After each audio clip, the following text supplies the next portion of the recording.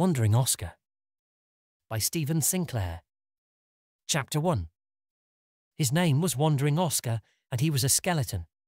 He lived on a wooded hill in one of those in-between places you get in England. On one side, the wood ran down to a busy road, on the other fields and more woods. About 3 miles beyond these was a low embankment along which a branch railway line had once run. The trains had annoyed Oscar and his friends. He was glad when it closed. Beyond this, the land dropped away into flat, windswept country, probably once marsh, now long since drained. Then a distant line, the sea. People sometimes came and cut the grass at the roadside, but nobody bothered about his hill, and hardly anybody ever went there. It was a tangled, rocky mass of weeds, stunted ivy-chopped trees and thorn bushes with a wider, more open space at the top. Oscar had lived on his hill ever since the first Elizabeth had been queen. At that time, he'd lived in a cottage that had stood there in a clearing, but that was long gone. Not a trace left, and he'd only there for a few days. The spot was now all overgrown. At that time, he wasn't called Wandering Oscar.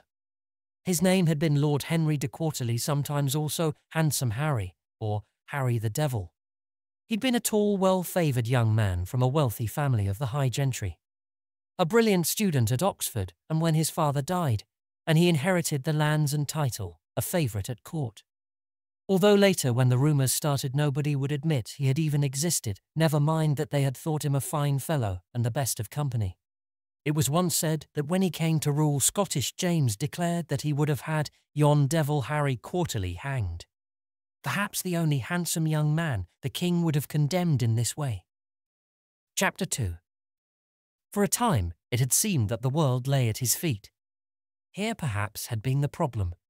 Henry was enraged by the fact that this would not always be so, by the knowledge that he must grow old and die.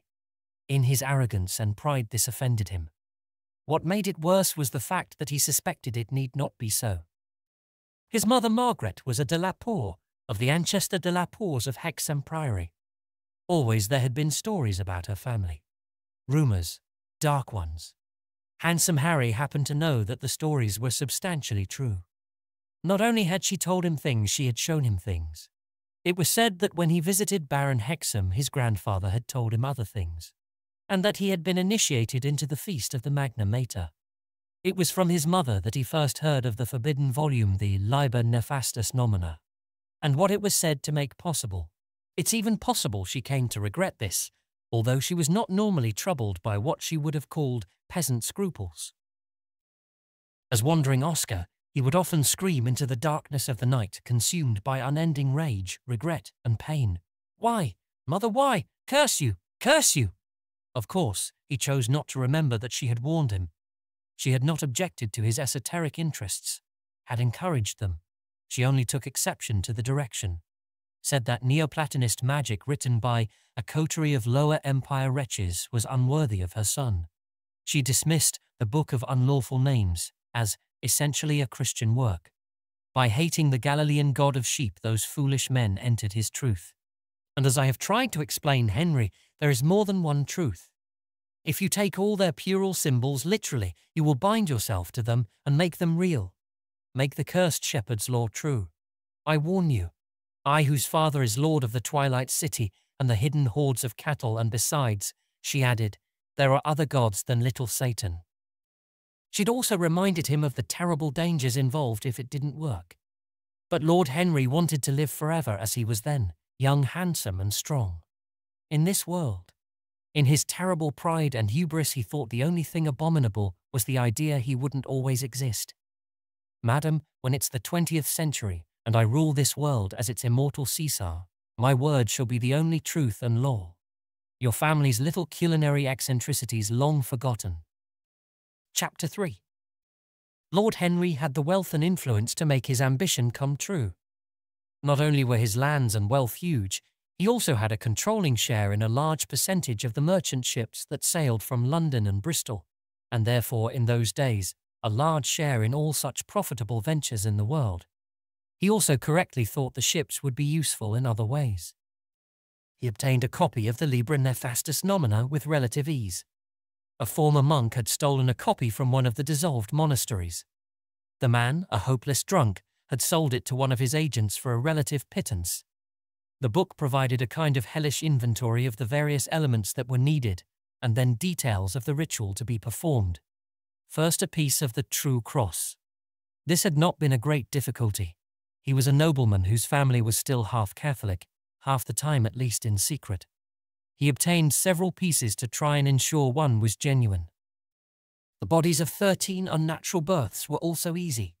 Some of these were simply pulled by his minions from the Thames or bought in exchange from pennies from farms. They included a kitten with rudimentary wings, a puppy with 6 legs, and a 3-headed calf. As a crowning glory to make the spell more potent, a baby with 3 eyes. He had the bodies pickled in vinegar and wine. The 13 heads of evil men, killed by other evil men plus those men's lifeblood in turn, had also been relatively simple. The rookeries of London and Paris were rich hunting grounds. His hirelings well paid and indefatigable, not least because they all knew what a man like him was capable of. The next items had been more troublesome. To secure 6 left hands of priests of the Arian sect presented obvious problems, not the least being that as far as Lord Henry knew, they had been extinct for centuries despite what papists might say about Lutherans and other Protestants. Finally, after a long, tiring search of the continent, his agents had discovered in a miserable, incredibly remote village high in the Pyrenees some extant specimens. He was also fortunate that any were alive at all, for a plague had killed all but 3 of the grown women and 5 of the men. This handful of survivors had been remarkably fair-haired for the region. He'd been tempted to think they might have Vandal or Gothic blood. They had survived because the place was so hard to get to, and because they were so ignorant, they didn't really understand what they were. An inscription, basically ancient graffiti on a rock beside a stream where the women drew water, non coequal pater Christus, and certain things said in their almost incomprehensible speech had sealed the fate of one old man. Selected because he sometimes led the others in prayer and could read a few words of Latin, had even knew what the words on the rock meant. Then, in a fit of pique, because of the long search, Henry had them all killed. It would also, he reasoned, make it impossible for anyone else to follow my glorious experiment. There had, of course, remained the problem of the other 5 left hands. At first, he considered using the hands of some of the dead men in the Arian village. In the end, he decided against this course. He instead used the hands of Muhammadan imams. He reasoned that their beliefs were similar. Besides, his agents in Constantinople could get them easily. The final item had been the most difficult. At times he'd despaired that it even existed, but finally success. In the Jewish ghetto of a small city in the Rhineland, a Jewish man, who secretly was a devoted, true, believing, baptized Catholic. That the item existed was a delightful relief. As the book instructed, Henry journeyed there himself and killed the man with a stone prized from a certain wall in Jerusalem. Then he had the man burned, the ashes ground to fine powder and carried away in an earthenware jar. Chapter 4. He had now been almost ready. Nothing had been left to chance. He'd had men spy on his men, who had been spied on in turn. He had been very careful. All the elements collected were as genuine as they could be. The elements themselves, by their very nature, meant he had already almost succeeded. He could feel it. Inevitably, perhaps, rumours had started. There had been talk about what Henry the Devil was or was not up to. But every precaution had been taken. And besides, he reflected, he would soon be beyond what they called justice. As he told his mother, his word would soon be the truth and the law. He had enjoyed the last preparation. As the book instructed, he hunted down and killed as many of his own hirelings as possible.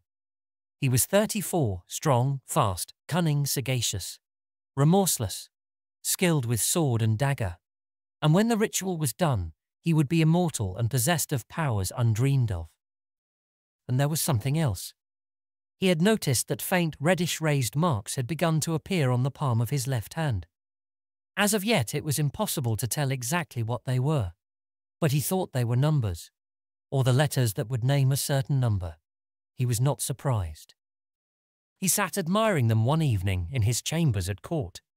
He glanced up at his face, reflected in his Venetian looking-glass. Only the other day Elizabeth herself had remarked that, He looks a bit like father when he was young, although he's darker. This despite the gossip. It was time. Chapter 5. Lord Henry had chosen the place because the book stipulated that the ritual must be done in a place above, where the waters, earth and sky are mixed. The fen country was perfect. He was also not likely to be disturbed. Discreet inquiries had revealed that the wretched spot was hardly ever visited. The cottage, although dilapidated, would serve adequately. He had first taken the skulls of the 13 evil men, already boiled free of flesh, and baptized them each to one of the 13 Grand Dukes of Hell. Baptized them in the life-blood of the equally wicked men who had killed them.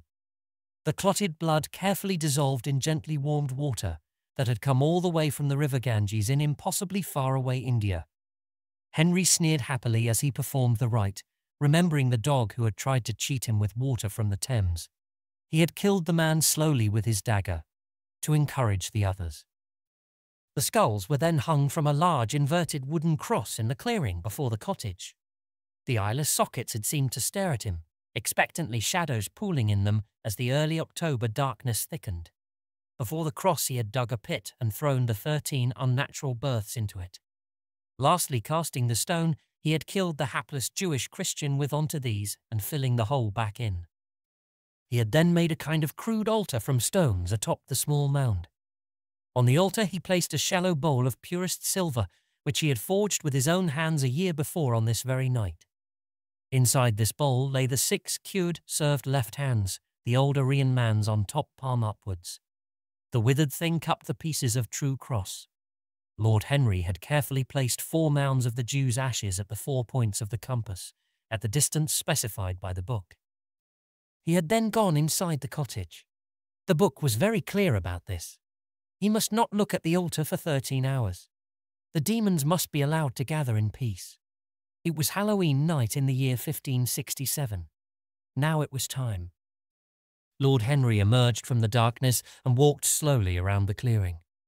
He was nearly naked, clad only in an open robe of tanned human skin, his fiercest hirelings clasped at his neck by 3 ancient rusted Roman nails. The Libra Nefastus Nomina held before him, both hands on the book at arm's length. He walked slowly, always from left to right. Softly he muttered foul blasphemies. Finally, after exactly 33 circuits of the altar, he carefully placed the book besides the silver bowl, and it to the appropriate pages. 2 black candles were burning. He had left nothing to chance. Loudly and clearly, his voice full of passion, he began to read the ritual. He could feel the power building. Chapter 6. He was halfway through the rite when it all went wrong. For a moment the marks on his left hand had tingled strangely. Then the blood boiled in Lord Henry's veins and the flesh rotted of his bones. A skeleton with bones the strange blue-white colour that only the freshest bones exposed in horrible injuries has stood screaming in mind, blasting agony in the clearing. Hideous long razor-sharp claws the colour of old, yellowed ivory sprouted from the skeleton's hands and feet. Everything exploded. The upside-down cross, skulls, altar, the cottage. They exploded without doing any harm to the surrounding trees and plants. Or the ghastly undead thing that stood there howling in hellish pain and had mere moments before been Handsome Harry. Then the angel appeared. The angel was huge, 10-12 feet tall, and shone golden white like the sun. The outspread wings were a dazzling prismatic spray of colours, so vivid they seemed to pulse. It had a face so beautiful and symmetrical, it was almost seemed featureless. The expression of calm love and slightly pained compassion on that face was far more terrible and implacable than mere anger would have been.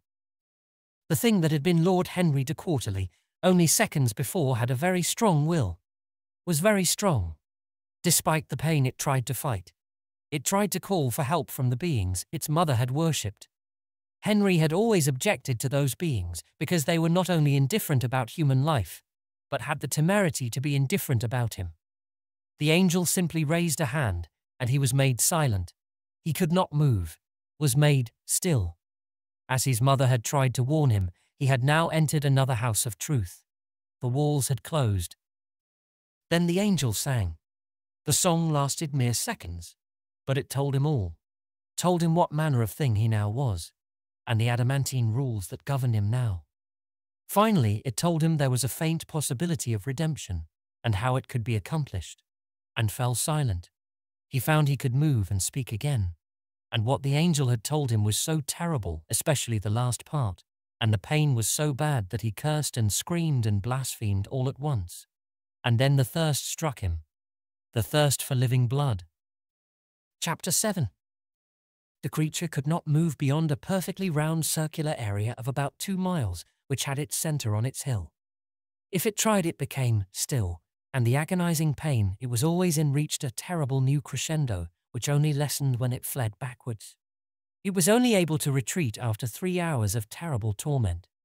When it was near the boundary, the pain in the palm of its left hand was abominable. There were the raised marks of letters on the bony palm, asinus fool. When it was newly made, it had rampaged screaming through the fields and woods, had run howling into the nearest village at the edge of the fens, a tiny hamlet. It was intent on killing. It would glut on the people's blood, quench the terrible thirst, rub their flesh into its aching bones. Once his Lord Henry had gone to a barber surgeon to have a tooth pulled. That pain had been bad, but now all his bones, which was all that was left of him now, felt like that all over. It came in pulsing waves, as if to the beat of the heart he no longer had. The hateful angel had told him that only flesh would ease the pain. He had, however, also discovered that the other things it had told him were also true. He could not harm the villagers. Couldn't, because none of them had done murder. Wakened by the horrible creature's screams, the people fled when they saw him in a terror-stricken stampede. Only the old priest had not run. A kindly old cynic of 90 years who, having survived all the many natural and unnatural things that killed you in those days, as well as the political and religious vastitudes, long ago he had decided privately they were the same thing, and that God also understood this, of the times had only been mildly surprised at the sight of the fright that howled and gibbered in the middle of the village's only street in the light of the full moon. Surprised in much the same way he would have been of mobile phones and computers. Besides, he was a married man, and immediately his first thought had been for his sick wife, who lay asleep beside him, despite all the noise. He opened the window and loudly said the Our Father, and made the sign of the cross in the air. The creature screamed even louder and fled into one of the houses. They discovered later it had tried to make a weapon of fire from the hearth, probably to burn the village. But the fire, never put out in the normal course of life, whatever the time of year, had died out at its touch. It had scattered the dead embers in its rage. When the priest continued to pray, it fled. Howling in pain, skeletal hands held over non-existent ears, blundering into walls as if blind. Then gone. Chapter 8. The old priest explained to the people what manner of fright the creature was. He told them it was a vaga osseus evocator, and explained what this meant. He reassured them that the monster could also not harm the pure of heart. Further, that this meant murderers rather than people who strayed into the woods together when nobody was looking. He knew them well. Partly because of the strange Latin words and partly because of the meaning they had, the people began to call the thing Wandering Oscar. They avoided the hill and the fields around it, where the creature mainly lurked. Although it couldn't physically harm, it could and did drive people mad or to death with fright.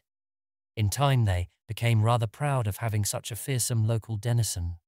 Like all country people, they loved a fearsome bugbear to add colour to their lives. Lord Henry's horse was found wandering 5 miles from the hill. Also, certain books and papers were found in Henry's rooms at court. This and the rumours off the fiend were why Lord Henry was never mentioned by most people ever again. What had been Lord Henry de Courtely and was now Wandering Oscar discovered that he could not move about during the daylight hours. It wasn't that he would be killed by the light. He simply lost control of himself, of all his limbs, and was compelled to bury himself under leaves and earth. The best of could manage was to walk about for a time in summer twilight. Then there was the matter of Oscar's friends. He had first killed a fox, caught the beast and sunk all his claws into it, and sucked the blood through these into himself. Crouched on the animal like a huge cackling spider. Then he'd torn the flesh apart and rubbed it all over himself. The pain had eased. He threw the bones away. A few months later, when he emerged from the earth at nightfall, a skeleton fox had trotted lightly up to him out of the trees. its tail wagging. This happened with all his kills. The hill crawled with undead creatures. Everything from birds and bats to cats and dogs. There were animate skeletons of deer and even snakes. Fortunately, the exception was the human murderers he claimed over the centuries. Always the wrong kind. They stayed dead. His friends' hunger was different from his. Nor did they appear to be in pain. What they yearned for, apparently, was always to be near Oscar. They followed him maddeningly. They nuzzled him revoltingly and slid against him objectionably. Although he found he could control them to some extent with his mind, he could not get rid of them. He'd tried breaking, smashing, scattering the skeletons of fresh kills, but they simply reformed. Wandering Oscar was always in pain. Always. Sometimes it was simply worse than at other times, and he could not go mad. He'd tried, knew it was a way out, but he could not go mad any more than he could die. It was as if his mind was like one of those flies that are trapped in amber. What was worse was that part of him was somehow still alive, truly alive. Chapter 9. Pain, loneliness, despair and rage, always the rage, and hate, burning hate. His suffering was like a sea with no shore, and he floated there. On and on through the endless years. From his hill he looked on as the world changed, and the changes were pointless, and he hated the pointless changes. The village where the old priest had driven him away was long gone, and the wonders that he saw appear like the train and the horseless carriages were not really wonders at all. They were only stinking contrivances made by trivial fools. People had always been fools. He wished he could leave the boundary and kill them all. The fools who lived in the years after his own time increasingly lived lives of abject luxury and abundance. Not even the royalty of his own day could have imagined it. He noticed that they were so embarrassed by plenty that they had begun to throw things away. Sometimes they even threw away books and big flapping bits of paper with printed words on them. Paper had been rare in his day. From these he learned things, and in other ways. Sometimes Oscar had only to look or touch something, and it spoke to him. What he discovered increasingly disgusted him. The lower orders were being allowed to run loose. The English language itself had become a peasant jargon and doggerel. The world had become fat and ugly. In time he was forgotten. A stupid story not even remembered. In a rather poor book of folklore in the British Library, he was mentioned almost as a footnote. That was all. Inevitably, the most salient points of his existence were his human prey. Both because of hatred and because human blood and flesh eased the agony the most. The first was a man who'd killed his wife and foolishly staggered into the fields swigging cider from a jug. The earthenware pot still lay where it had fallen, now covered by the earth. Another time a wealthy woman had gone riding and got lost. A few years before she smothered her old father-in-law with a pillow. As the woman rode past, a horde of skeletal things had burst from a hedge, and she was thrown from her mount. Wandering Oscar had then emerged from the undergrowth. By this time, he was a filthy, unclean thing clothed in a weird assortment of decaying rags. Over his bare skull hung an old, torn potato sack. For some reason, although he could not make or touch fire without it going out, he sometimes felt cold. His bare skull and body were now also covered in a layer of rotting flesh. In places it crawled with maggots and mould. In his empty eye sockets, cat-like pupils now glowed like green eldritch fire. He had been very thirsty. The woman did not last long. Like most of them, she'd been lucky and had gone stark raving mad. There had been many others. Perhaps the most memorable had been to two men who had crawled from a crashed flying machine. The men had been the only survivors. The machine had been dropping things that were made to explode on London. The men thought of themselves as Germans. In Oscar's time, Germany had been a collection of petty little states.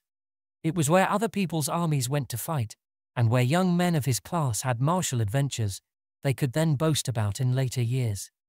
For a moment he'd been offended in a way that was almost human. He might not have been able to take them. Soldiers had a special status within the rules. But these men had, in smaller flying machines, murdered people who had been fleeing fighting. Did this deliberately and with pleasure. He drained one quickly. The other had reminded him somewhat of one of Lord Henry's hirelings. The German was a great peasant brute from Danzig. Oscar did not like people from Danzig. Lord Henry's father's steward had once told him all the citizens of the free city were liars and cheats. Furthermore, he saw the man was a true believer and follower of the stupid low-born cur who he thought of as Der Führer, who had sent him to drop the things on London. Oscar also found that this Der Führer was a man who did not like wenching or sighting over his wine, and who kept a table only fit for a rabbit. He was also a bohemian papist. Wandering Oscar had let the man strike him, throw him about. Oscar was very light. Sometimes he could jump from tree to tree onto very thin branches, or let himself be carried somewhat on the wind. The man had been so stupid, such a peasant brute, that he did not go mad. It was only when he stamped, with heavy boots, full force, and the thing's bones did not break, that the man began to cry and whimper. Finally, Oscar had rooted himself to the spot and grabbed the man with one hand. Oscar did this very easily, as he was at least 50 times as strong as the strongest human being. He had then snapped the man's wrists and ankles, clicked his fingers so that some ivy came to life and bound him. He then enjoyed himself, played. This had involved the man, 2 of Oscar's snakes, and a weasel. The man was his dinner for a week. The creature now only thought of himself as wandering Oscar. Chapter 10. A mere 5 years or so after the incident with the men from the flying machine, Oscar emerged from under a pile of leaves into the twilight of end of a long summer's day. All the undead skeleton animals also woke up and silently emerged into the gathering shadows. Oscar had happened to glance up at the branch of a tree where a blackbird had its nest. It had been the received wisdom, when he'd been a human being, that animals and birds avoided places where things like he now was lurked. He had never found this to be the case. The blackbird was perched on a branch, and he could feel the little creature's thoughts, confusion and a sense of distress. The bird's feelings were already fading, would soon fade to merciful nothingness. All the chicks were dead, drowned. There had been summer thunderstorm during the day, a real cloud burst. How many times over the centuries had he seen birds like this?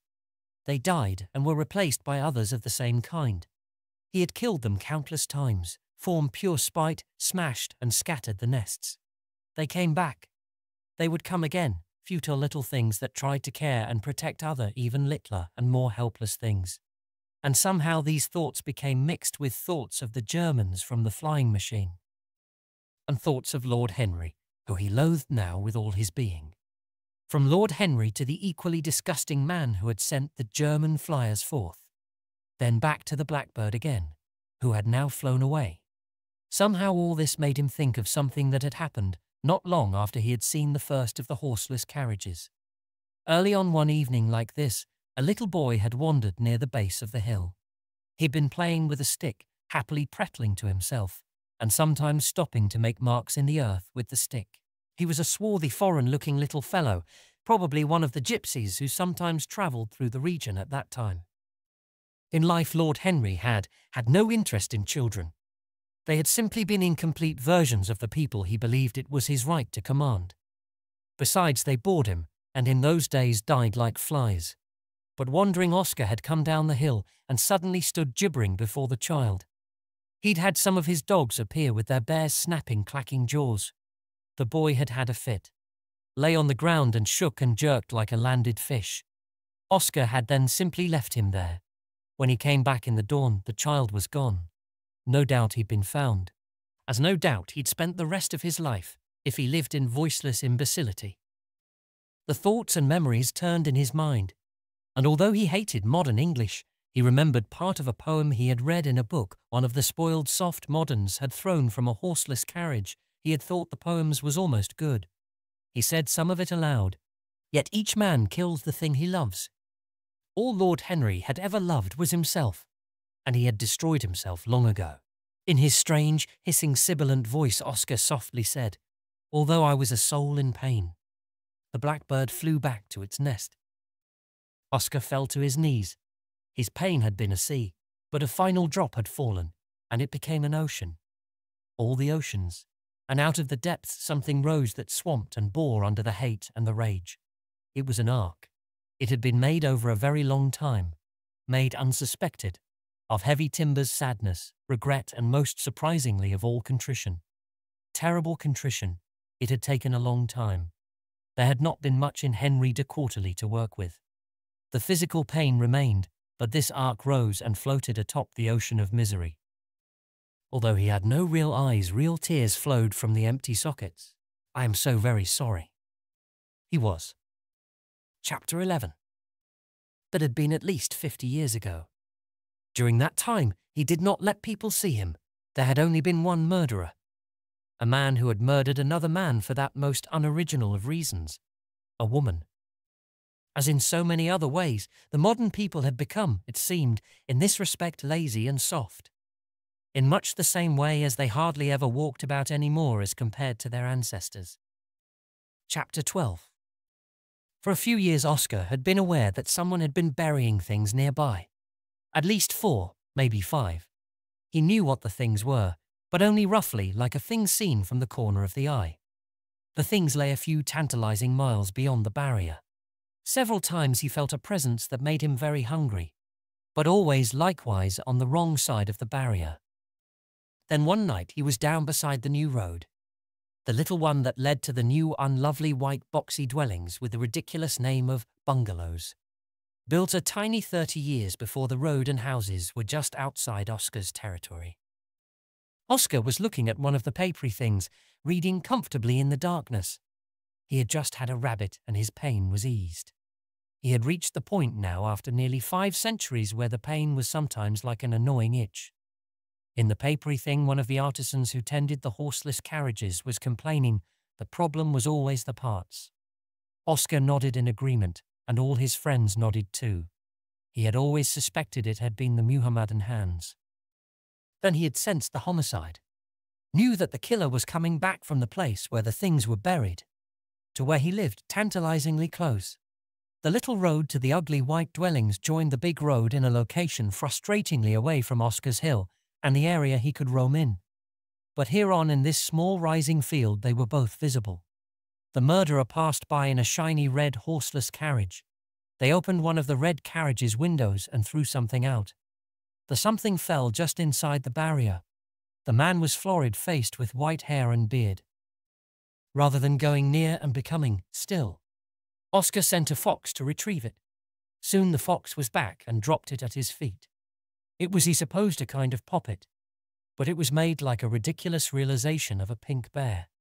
He had seen such things before and thought them in poor taste. He associated bears with dogs and pits, trips to body houses. He picked it up and it spoke to him. He knew everything. The man who had discarded it like trash was one of those fellows who was the jolliest, Frenchiest of loud jack of the town, fellow well met, back slappers to some. To others, his underlings, and those he considered weaker Tartar. A terror. He would be a crawling sycophantic piece of night soil to those he considered above. To Lord Henry he would have got down and kissed the ground in front of him, but also betrayed him without a second's thought if the opportunity had presented. He also knew what else the man was, knew what he had done. He had done the things far from home and buried what was left where he had as trophies, so he could be nearby and come and gloat. Oscar's chance had come. Finally, after all these years, he was glad it was a man like this. Oscar had no mill wheel. There was not even one left from the old times, but one of the wheels from one of the big carriages lay in a ditch. He could fill it with stones. He also had no way to get near the sea, but an old, flooded quarry lay to the west. It would serve. Chapter 13. Mr. Simon Beale was a worried man. No, he thought, not worried, frightened. All his life his response to fear had also been anger. People had been seeing things. By the road down to his house, mortgage nearly paid up, in the field on the slight rise, they said they had seen a little girl some distance back, a little girl in a reddish dress. She was said to have blonde hair, and she had been waving, holding something.